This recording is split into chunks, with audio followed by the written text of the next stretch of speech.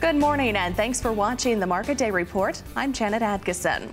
The Farm Progress Show kept RFD-TV's Mark Oppold very busy this week, but he did take some time to visit with the host of Small Town Big Deal to hear their thoughts on this year's Farm Progress Show and get an inside look at their upcoming season. You're serving breakfast today. Hey, it's always fun at Farm Progress, but to be in the Morton Building and get to meet so many of their great customers, it's been fun. Well, and have Rodney serve you breakfast. I mean, he's never served me breakfast, but you know, 200 strangers. Well, apparently not. That's what we don't see on TV very often.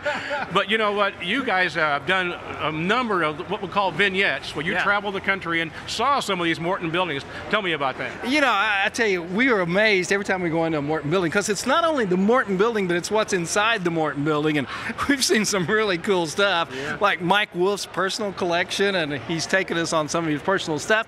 And then, gosh, I don't know, the nicest chicken house I ever saw. Okay, it was the nicest chicken house I'd ever seen. I was going to move into the chicken house. It was so nice. It was the most beautiful Morton chicken coop house, you name it. But they also, that same woman had the most beautiful home. I mean, literally, it looked like it was, I mean, it could have been in an estate in, I don't know, Miami Beach or Los Angeles. It was so beautiful, and it was a Morton building, and they customized the whole thing. I think they were afraid I was going to totally move in. You know? They're her best friend now. Yeah, exactly. I have a room with my name on it, guest room. You know what? I know you can't say enough about the great folks at Morton traveling the country here today and the support they've given you.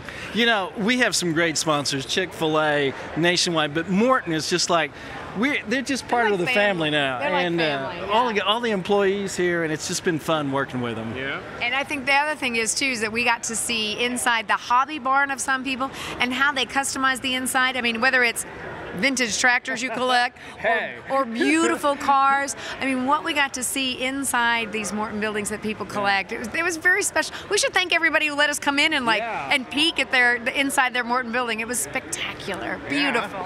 What's on the horizon here for Small Town Big Deal coming up? Yeah, you know, we just got done finishing filming the Minnesota State Fair. We've been all over. We got 22 new episodes in the can right now. That's right, and we're really excited because the Mike Wolfe segment, when we got to go inside his Morton building, he's letting us do a whole segment. So if you wonder, like, if you're Mike Wolfe and you collect antiques and there are your prized possessions, where do you keep them?